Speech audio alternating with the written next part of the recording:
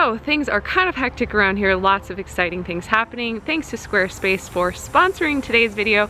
We're gonna go into what we're doing on our van. The van build series on our van is officially starting, but it's gonna be pretty slow. We have exciting things happening at our house. New fence and gate getting put in, because it used to be all the way back, I don't know if you can see it, where that big column is back there. So we finally are doing this, which is so nice because then we can park multiple vans back here. And do you guys recognize this van? This is our second van conversion. I'll show you inside real quick. We were doing some service work on it. Oh, I miss her, but that's all you get for now.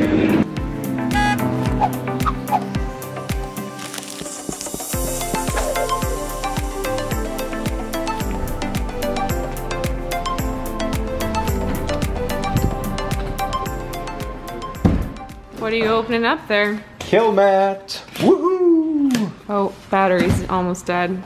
And this guy behind me making all this noise. Yeah, here's Ori. Actually working while the rest of us are creating content. Today we are working, well, I'm not, Ori is. Thanks, buddy. Today we're working on insulating the floor of the van. Whose van? Our van. That's right. 174x4. Wow, okay. Or even number 3. This is number 3. We have not used Kilmat in any of our personal vans before. The 170 extended family van that we're building right now, they installed Kilmat themselves before they brought it up. A couple of the benefits: number 1, it is a sound deadening material, and number 2, because you are applying it directly, and it's got this like rubberized coating on the backside of it directly to the metal floor of the van, it's also going to help with rust prevention down the line. So it's going to adhere directly to the metal, so if you do have leaks in your water systems or anything like that later on, and you've got water that's running by your subfloor and getting down underneath, this is going to help your floor prevent rust damage, which is very important in the van, especially if you want to sell it later. So Kilmat, we ordered 3 boxes of this. It comes in a heavy duty box. They tell you how many square feet are in each box. So it has this reflective side on this side. The other side again is like this black sticky tar type material. And Ori is going to go through and lay this in the entire metal floor. We did pull out the stock subfloor. I would highly recommend, I was watching a video yesterday where I said highly recommend like 20 times. I would recommend, if you are ordering a van from Mercedes, that you do get it with the wooden stock floor. It's engineered for these vans. It's going to fit perfectly, and it's going to give you the best base for building your van versus building your own subfloor. So we're going to put this down, and then we're going to go and do a little bit of foam insulation over top of this. Then we're going to put the subfloor back down, and we're going to start to build out the van on top of the subfloor. Some tools and equipment that you are going to need. We've got 2 different rollers. This is like a big roller that we got at Home Depot. It's been well used, well loved. It's got this good handle here for extra effort. And then there's this smaller, like 1.5 to 2 inch roller that we're going to be using as well. And last but not least, you are also going to want knee pads. And this is really important because you will ruin your pants. This stuff, the black material, will kind of ooze out the sides, and I ruined a brand new pair of Carhartts running around our client's van when they were coming to drop off. I put on my good Carhartts because I wanted to look good, and I was on my knees running around the van, drawing out their layout, and I looked down, and I had black crap all over my nice Carhartts, which aren't nice anymore. And you don't want to ruin your pair of Carhartts, do you? That was a lot of Carhartt right there. You do wear Carhartts every day. I think Ori is wearing them too. They're like twins every day over here at Custom Crafted Vans. When you get really cool, you get the Carhartts that have the built-in knee pads. I got my knee pads in my Carhartts. But they would still stain if I didn't put knee pads on the outside. This video has gone way too long, and we are now Okay, now we gotta get to work, huh? Yeah, Ori does. Okay, all right, Ori. Any tips for anybody now that you just got done laying all this? Maybe wear gloves. Got a little blood. Always wear gloves and eye protection. And good knee pads for sure. Right on. That's about it. Just getting this foam laid. Now here's the thing. You're going to probably want to go crazy with insulating your van. The floor.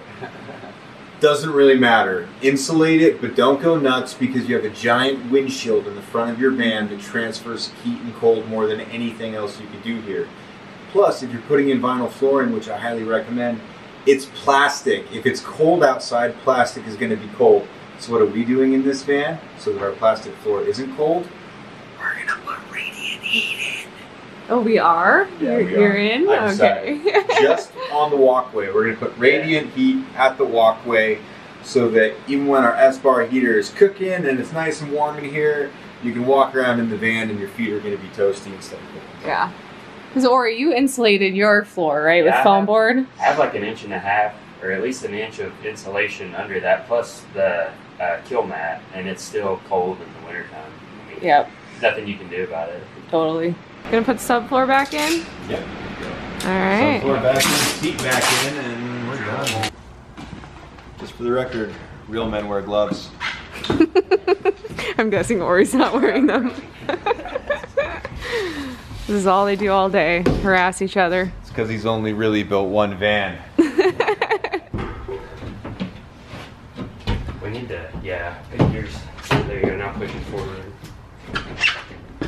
You're in and you can just bump it. Good? Yeah, it just needs to come forward.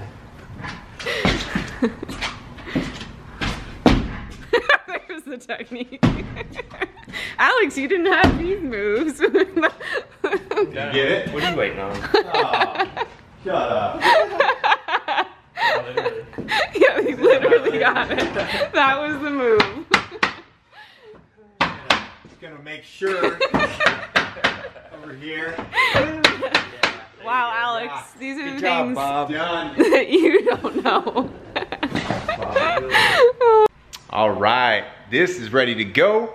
Subfloor is back in, seat is mounted back in again.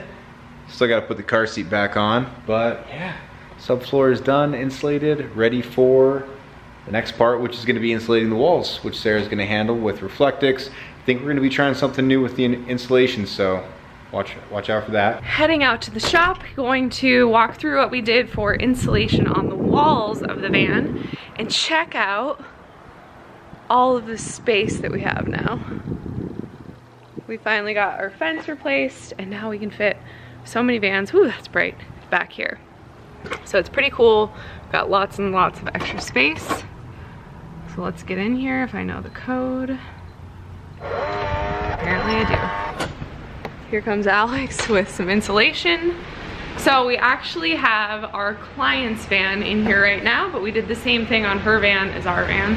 So we're just gonna show you that. So like I said, this is actually our client's van that we are building 2 vans out at the same time, our van and our client's van. So we were working on hers yesterday, so it's in the shop. So we're gonna film out here because it's kind of cold outside. So we did the same thing in her van as we did on ours, which we actually are using wool on these vans. We'll link below the company that we bought our wool through, but it comes in these strips or what they call bats like this, and it's actually 2 inches. Now, all I did to insulate the walls is we did a layer of Reflectix, then wool, and now you can see the Reflectix. This is really easy to work with. Definitely wear a mask when you're working with it because as you're ripping it to kind of fill in the sections that you need and get the sizes you need, it's a lot of just dust in the air, wool dust, I guess it would be. So definitely wear a mask because it's not bad to work with, but you'd be breathing it in.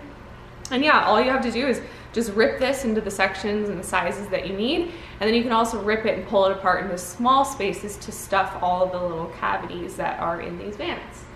A quick note about insulation. People can debate this all day long. There's tons of information out there on insulation and what's best, and everybody has their opinion, everybody has their method. Bottom line is just pick something. Anything will help, but also realize that this is a van and your biggest conductor of heat and cool is actually going to be your front cab, which you can't do much to insulate a windshield and front windows. And if you're going to add extra windows into your van, just know that that's going to be the biggest cold and heat transfer in your van. So a lot of people go overboard on the insulation. Speaking from experience, the cab really is what's going to influence the rest of the van the most. And again, you can't really do much about that. So keep it simple, don't overthink it, just do it. I feel like people can research insulation for weeks and debate about it. I'm sure there'll be debates down in the comments below, but that's okay. We have our method, we've used it, we have tested it, and it works. A lot of people hate on Reflectix, but we have done tests on our own. It really makes a massive difference. So like I said, we did Reflectix, wool, and then Reflectix. We stuffed as many of the cavities as we could. And then to fill in kind of the big sections where the windows are, I did use a little bit of spray glue, then stuck the wool to it and came back with some tape just to make sure that that was secure. And then we put the Reflectix over it. For the ceiling, we have not insulated the ceiling on this van yet. It will have a layer of Reflectix and then foam board, just because it's a lot easier to work with for putting up on the ceiling. As you can see, we already have all of our furring up and we are ready to rock and roll. We have steel studs cut for the bathroom on this van. And what else? That's pretty much it. Let's give you a break, because this is what the shop looks like while we're building a van. You guys want to see? All of these things mean something. They're used for something. These are all of the furring strips for this van. A sander, because we're sanding all the time. My little tool pack. I love having all my tools in a little pack that I can just put inside the van, and then I don't have to keep getting out of the van. Spray glue. These are the Malco screws that we use to attach the steel studs together. Armor all, because we're always cleaning. Why not? This is flashing tape. Drills. Oh look, here's a kitchen cabinet that I built. For a different van, not even this van or our own van. We are consulting on a van right now, so building some cabinetry for that. Yep. I will say, so if you're looking for step-by-step, because we did not film step-by-step on the insulation, we do have one from our old build series when we were building out our second van, and that shows us putting up the Reflectix. We were actually doing denim and then Reflectix again if you really want to see the step-by-step method, so I'll link that. Oh, I forgot. There's a shower pan. Why not? Yeah, we're like cruising on these. You can always follow us on Instagram if you want to see a little bit behind the scenes. We're sharing our van build on there. Where could they find information, say, if they wanted to see like all the products that we use in all of our van builds? On our website. And this video is actually sponsored by Squarespace. Thank you, Squarespace, for sponsoring today's video. One of the greatest features about Squarespace that we love the most is how easy it is to create blog posts. Not only that, but it is completely SEO friendly. A lot of you ask, does Squarespace have SEO built in? And they do, which is amazing. So you can add tags and categories to your blog post, as well as actually edit what the Google search result will look like. Say somebody's searching for van life insulation and your blog post pops up. You can change the way the title shows up, the description, again, editing all those tags and all of that, and it's super easy to, again, have SEO just built right into your website with Squarespace. Not only that, but they have amazing analytics that you can see traffic and all sorts of stuff, Google search keywords, how people are actually finding your website. Head to squarespace.com for a free 2-week trial, and head to squarespace.com/40 hours for 10% off your purchase of a website or domain. Yet again, sponsored by Squarespace because we love them, and we will have a blog post down below with insulation, all that kind of stuff. And yeah, this is our new beautiful build. So this is the blue-gray color. Alex and I had an argument that that wasn't a color, but it is. This is the blue-gray color. This is actually a 4x4 2019 170 extended 3500. I think I was forgetting something. So it has the high roof. wheels. It is a high roof. They're all high roofs. Come on, gotta get the high roof. And we're just starting this build, so this is gonna be the beach house layout. We haven't done a beach house in such a long time. We're so excited to finally build another beach house. Amazing client, she is just the best, and really excited to build this out. She's just gonna travel in it part-time and get some windows installed here soon and be rocking and rolling. Now, one thing on this, we did install this nice step because it's the 4x4. And I gotta say, it makes a real big difference, you guys. Because otherwise you're stepping all the way up, you know? Like that's a big step. So doing some lunges. Yeah, you get a nice little stair climb. Anyway, that's it for this week's video. Hopefully that helps. Again, don't overthink your insulation. Just go and do it. Because again, your biggest heat and cold transfer is your front cab. So, and again, if you're gonna put windows in, there's only so much you can do in a van. Now, when it comes to regulation of temperature, heater, AC unit, that's really how you're gonna keep yourself comfortable in your van. So, that is it. Till next time, bye. Peace.